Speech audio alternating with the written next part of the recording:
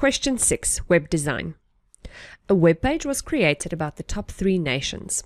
Open the incomplete 6-top web page in a web browser and in a text or HTML editor.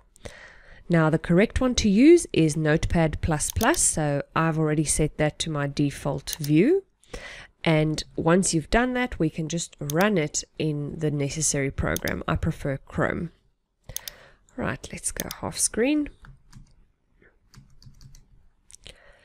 Alright, no, do not answer this question in a word processor. I don't know why anyone would do that. Notepad++ is the correct program to use according to national policy. Question numbers are inserted as comments in the coding as guidelines to show approximately where the answers should be inserted. This is extremely important. I'll show you now why.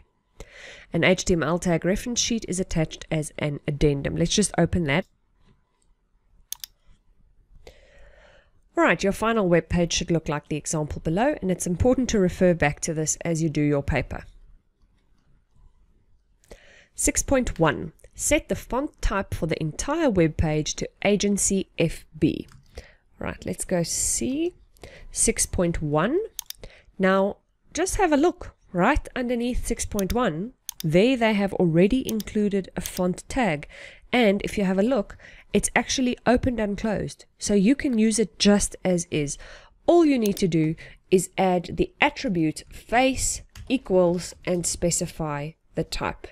Oh, look at me, I'm typing like a complete nonsense now. Just look at this quickly. I made a mistake now and I pressed the insert button instead of backspace.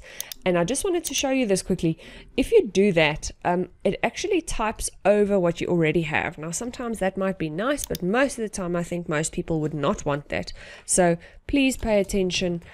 If you see your cursor looks funny and it's actually an underscore instead of just a straight up little stripe, then it's because you pressed the insert button. Alright, so face equals Agency FB.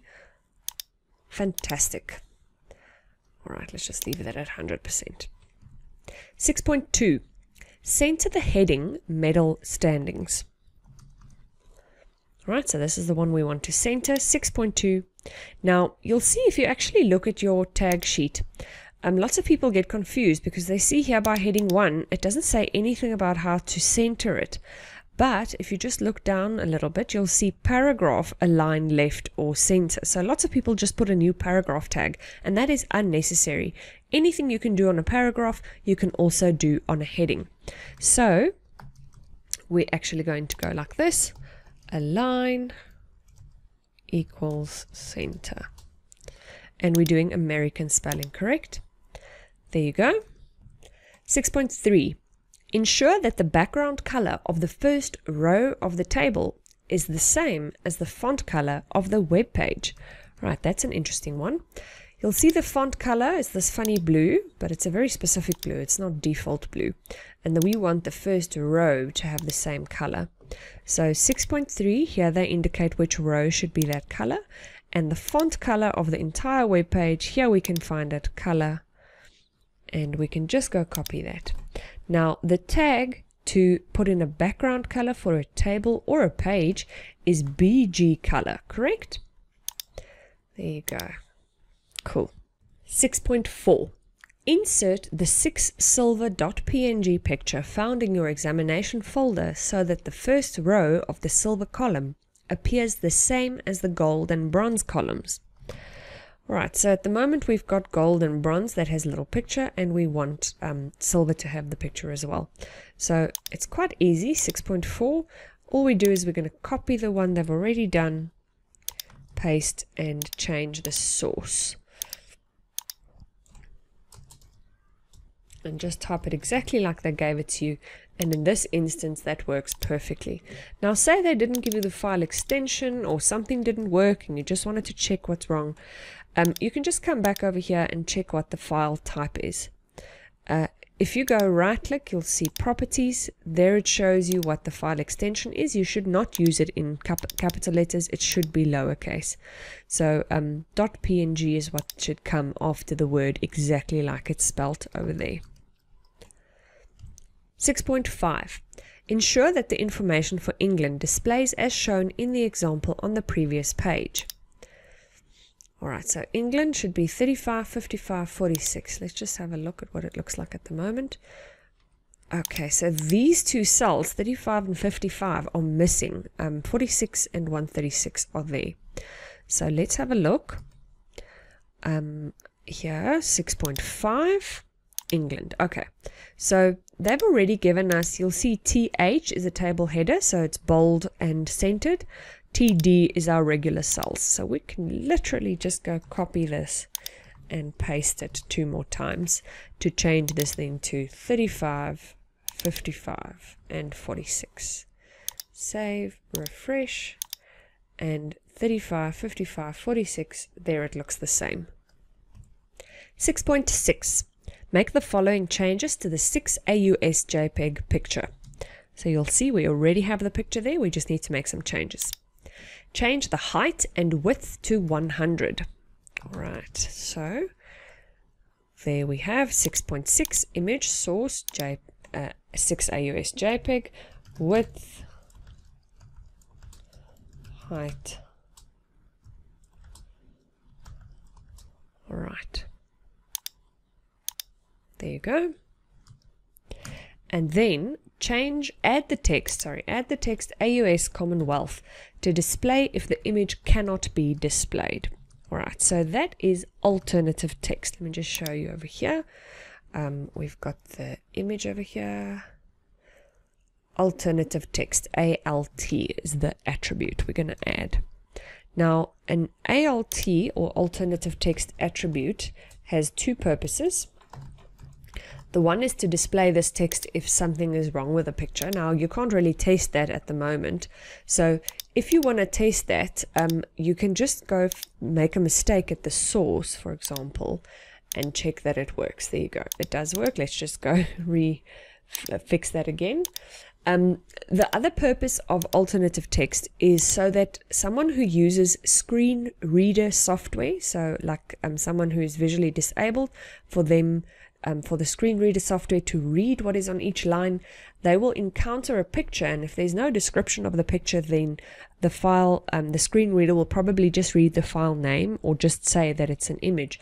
Whereas if you add a description in your alternative text, then the screen reader will read this description instead of just saying image.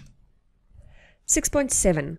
Display the list items with square bullets. Alright, so at the moment we have bullets over here, list item, list item, list item, but we still need to add the type of list, and it should be an unordered list. Please open and close your tags, and then we can specify the type. There you go. The last one was probably the most difficult, 6.8.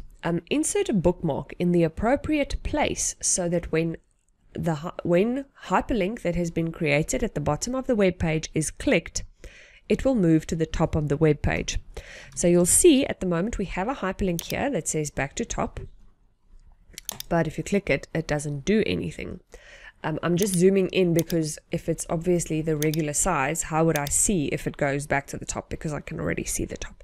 So it helps me to zoom in, and then I can see if it actually works or not.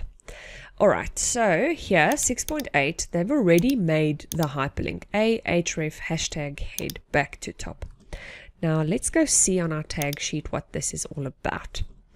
We're basically working with this section over here. In HTML, they actually call it a target area, not a bookmark.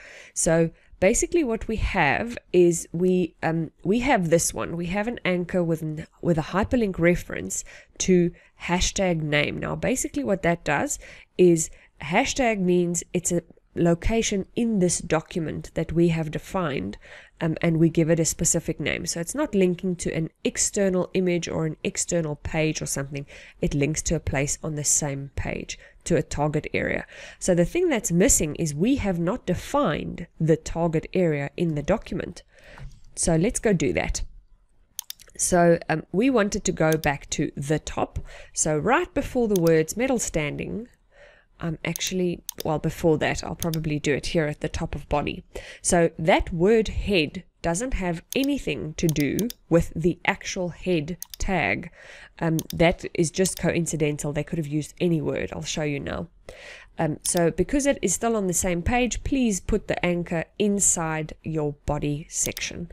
So I'm just going to open an anchor tag, close an anchor tag. You'll see it's completely invisible because I don't insert any text in between, and I simply define the target area and I give it the same name that it had at the bottom, just without the hashtag. Now if I click on it, it actually jumps back to the top. But this could literally have been anything. I can make this apple just to prove a point. As long as the target area is also called apple, it'll work. See.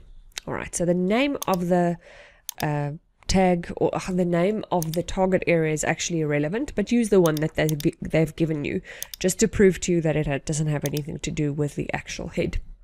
Alright, hope that helped.